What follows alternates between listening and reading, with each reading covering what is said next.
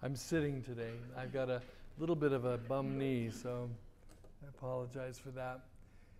But we've been focusing on the last couple of Sabbaths on our core of gratitude, since November is, after all, the month of Thanksgiving. So if you'll just allow me to do a very quick refresh. The first Sabbath, we talked about how our deep and pervasive sense of gratitude is rooted in the plan of salvation.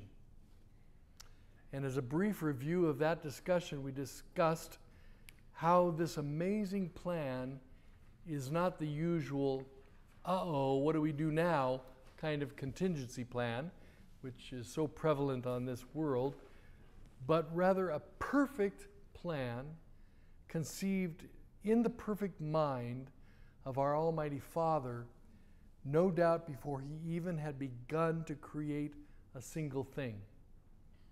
And this perfect plan is deeply rooted in a great divine love that we can only dimly imagine. I mean, it's just incomprehensible, really. I further explained in that discussion that my sincere belief is that this rescue plan was also established in the great mind of the Father before He begot His Son. The Son of God was then lovingly and intentionally brought forth to be the one and only possible substitute for our sins, inasmuch as He was imbued with the fullness of the Father's divinity on one side, making Him fully God, and then willingly accepted to take on humanity, which made Him fully man. And only that exact combination would allow Jesus to be our substitute, to be our Savior. And then last Sabbath, we talked about the truth. And analogous to the previous discussion, there is one and only one truth, just as there is one and only one Father, and just as there is one and only one begotten Son of God. God does not change, and neither does the truth. Psalms 25 says, "Lead me in your truth and teach me, for you are the God of my salvation." We are so thankful for the truth. Amen? Because it is our constant guide. And you know what? We vow never, and we talked about this earlier today, never to become complacent, never to feel that we have all the truth that we will ever need. Our prayer is always, always to be more and more like Jesus. And you know what? Jesus is truth. So if we're being more and more like Him, guess what? We're being more and more in the truth. That is just going to be. In a world where, as we all agree, truth is a shockingly scarce commodity, God wants His people, this group, to be intrepid truth seekers. Yes, I like that little phrase, by the way, that little tagline. But today we're going to talk about another scarce commodity. And I have a question for you. In this world, have we not become very, very accustomed to shortages? Right? I mean, energy shortages, oil, right? How about food shortages? What about water shortages? What about supply chain shortages? What about medicine shortages and then labor shortages? Sometimes the list just gets longer every single day. This morning I want to talk about a shortage that you won't find on those lists, and yet it is actually a much more serious shortage than the others. And far from being a subtle issue, it is a glaringly obvious shortage. And I say that because you see ample evidence of it everywhere you look. And I'm speaking of the hope shortage. if you are even remotely paying attention, you will read evidence of this shortage in books and news articles. You will hear its underlying voice in world update reports. You will see it everywhere. More than anything, you can see this lack of hope scribbled across the faces of people as you pass them on the highways and byways, on the streets and sidewalks. It's a look that cries out, "What's the use?" And it clearly enunciates, what are you going to do? But you see, unless you are a true believer and have grasped the amazing plan of salvation, unless you are a true believer and have anchored to that truth that never wavers, never changes, there really is no hope. In Romans 15, verse 13, we read, "Now may the God of hope fill you with all joy and peace in believing that you may abound in hope by the power of the Holy Spirit." You see, the truth is, my friends, we serve a God of hope. This is not what the world would call blind hope, but it is based on our faith in the promises He has made. And these promises are not vague. Instead, they are wonderfully specific. As God, who knows all, sees all, He reveals information to us in order to bring hope to us. From the very beginning of this horrible conflict, and then throughout, God has consistently delivered messages of hope. For instance, following the fall of Adam and Eve, the words recorded in Genesis 3:15 conveyed hope. A hope that Adam and Eve clung to throughout their painfully long life. And so as we look at that message, let's realize the contextual background of when it was given. You see, our once perfect earthly parents had just committed what amounts to the mother of all sins, right? And that's literally true, since that sin would engender a horrific progeny of all subsequent sins down through time and within the human race. But Adam and Eve 100% knew that they had broken God's commandment. They 100% knew what their ultimate penalty would end up being. But after all the questions, where are you? What is this you have done? And after all the excuses, the woman did this, the serpent did that. After all of that, God spoke these incredible words of hope to the broken pair. So the Lord God said to the serpent, "Because you have done this, you are cursed more than all cattle, and more than every beast of the field. On your belly you shall go, and you shall eat dust all the days of your life." And isn't that true? Isn't the serpent cursed above all, probably hated above all animals in the animal kingdom? He goes on to say, "And I will put enmity between you and the woman, and between your seed and her seed. He shall bruise your head, and you shall bruise his heel." And there it is, right there, in the middle of that well-deserved sanction, that richly deserved judgment. There was that hint of redemption, the wonderful kernel of hope. And so it has been throughout history. The angry, purging floodwaters shrink, the dark storm clouds recede to reveal what? To reveal the rainbow of promise and hope. As the earth repopulated after the flood and the spread of wickedness seemed to once again overwhelm the earth, God continued to protect and to bless His chosen remnant and to instill them with an unquenchable hope. And in this regard, there's always been a stark difference between the worldly and the godly. For example, the Canaanite sun worshippers, they were consumed with trying to appease their demanding and capricious deities.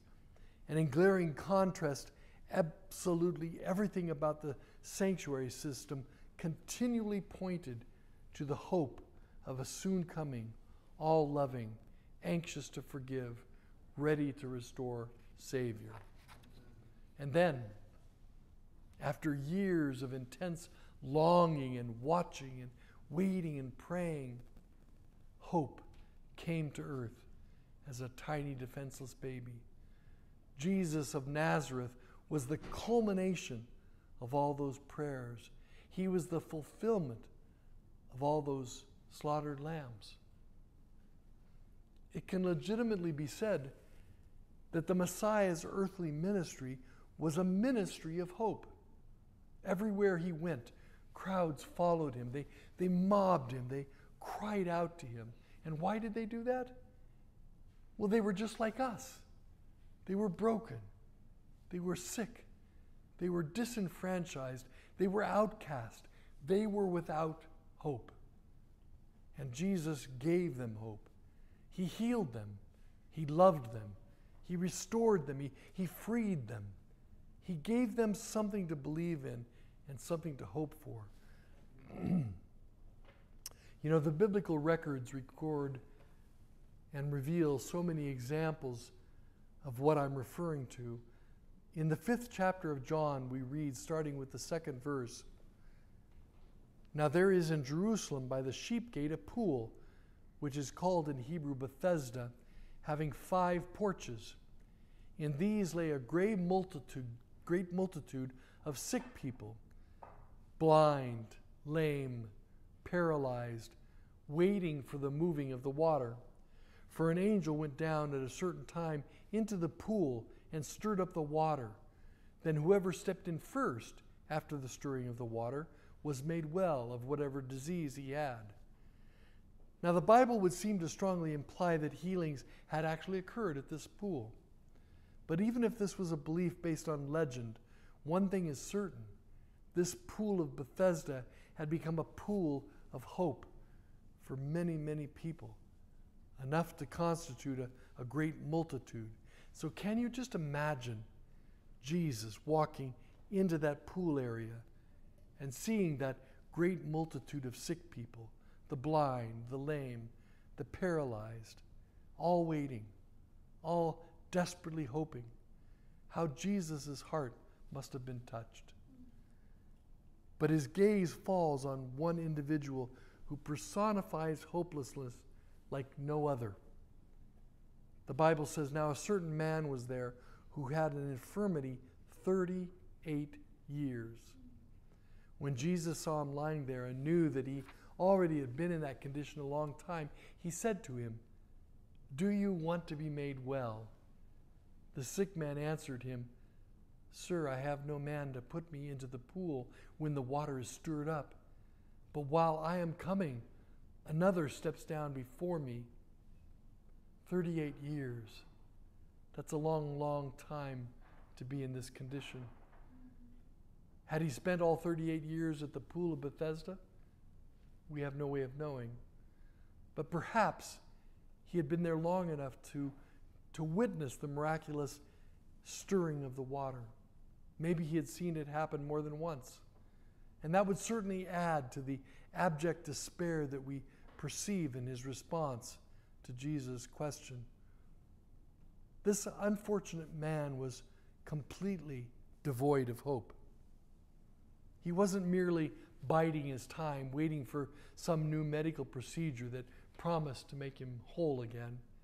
And clearly after 38 years, it wasn't a physical condition that would just simply get better by itself or with the passage of more time. And it would also appear that he had been abandoned here with no accompanying friend, no family member to help him get into the water should it be moved. No hope until Jesus.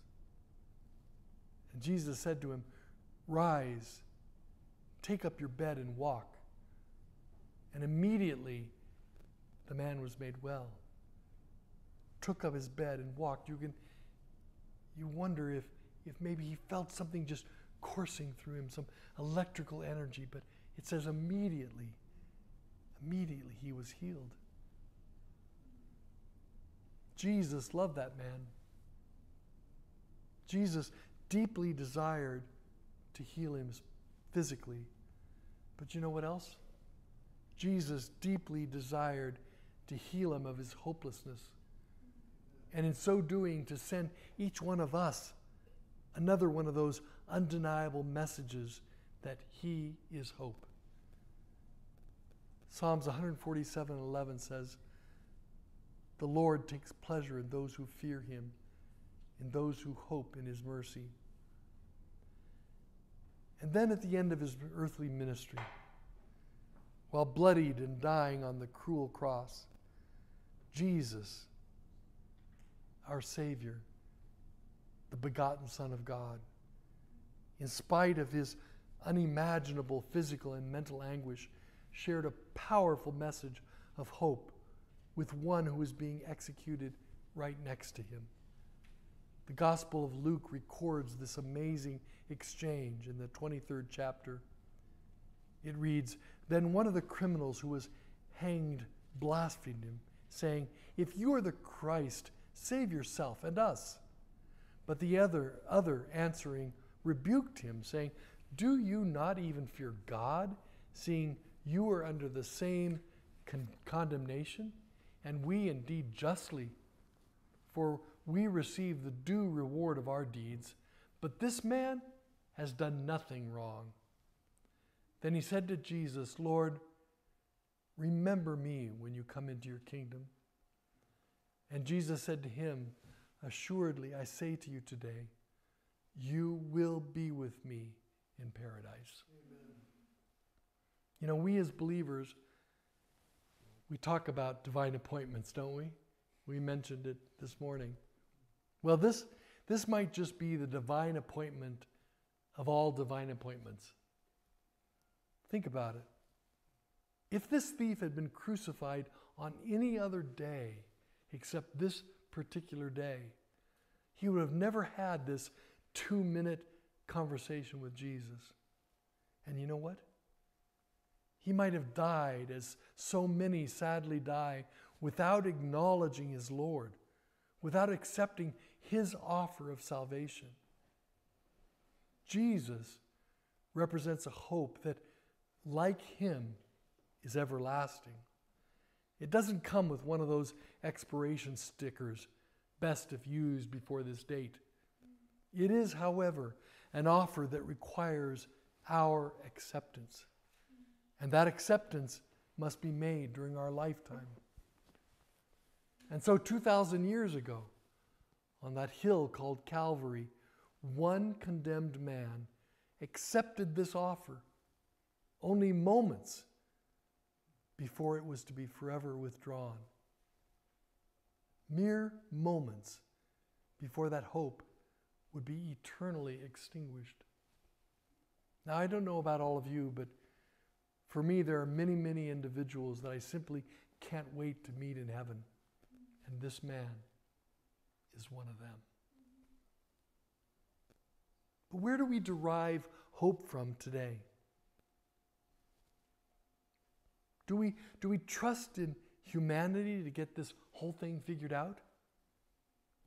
Do we believe that politicians will actually do what they say they're going to do instead of continuing to power grab and pander for votes and make sure that the system is sufficiently biased in their favor, and entertain and accept bribes by powerful lobbyists and tirelessly hunt after photo opportunities?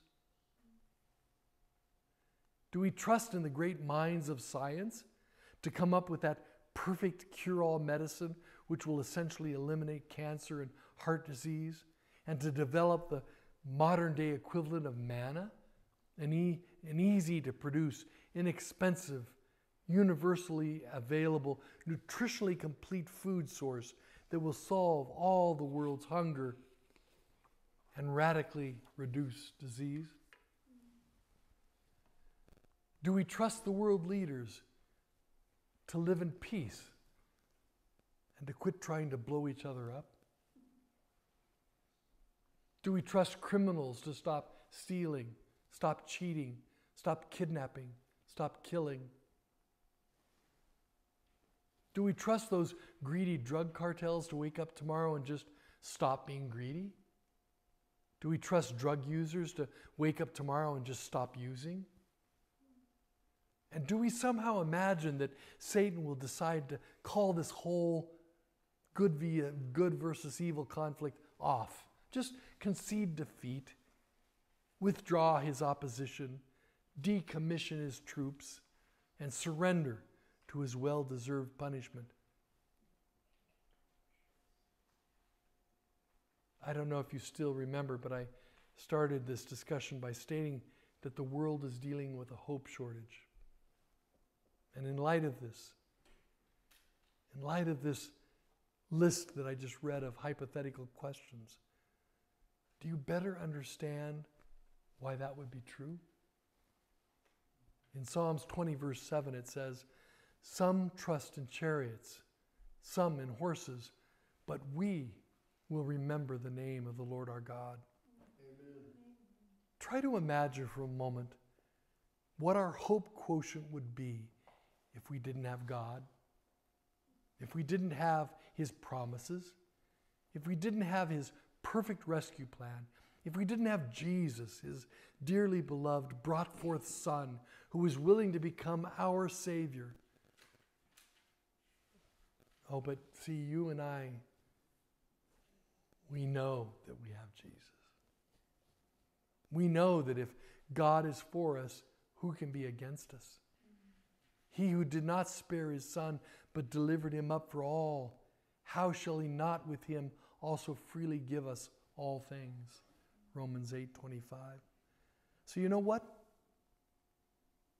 With that hope, we act differently, don't we? We live differently, don't we? We look differently because we have that hope. And it literally oozes out of every pore of our being. You see, we don't have that look of despair like the world has. Our eyes aren't focused on what the politicians promise. We don't naively assume that the world leaders have our best interest at heart. We read the prophecies and we know that this world is going to get worse instead of better. We accept that. We accept that because we fix our eyes not on what is seen, but on what is unseen. Since what is seen is temporary, but what is unseen is eternal. As believers, our perspective is markedly different. Without this divine perspective, one can only see a world that is declining in absolutely every category and dying in absolutely every conceivable way.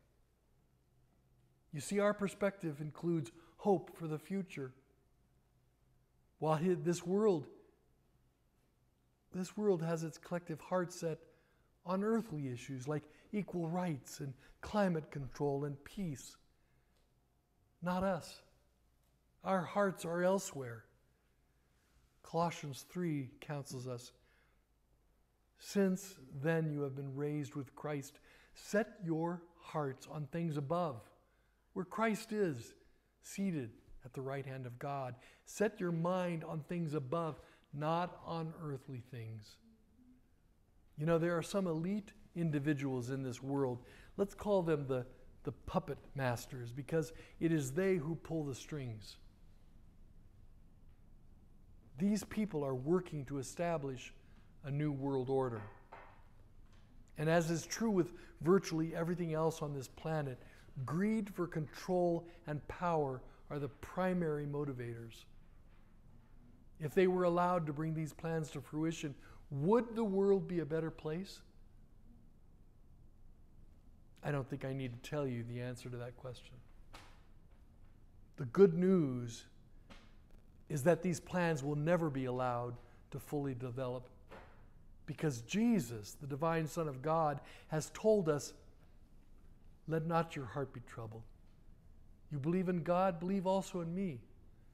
In my Father's house are many mansions. If it were not so, I would have told you. I go to prepare a place for you, and if I go to prepare a place for you, I will come again and receive you to myself, that where I am, there you may be also.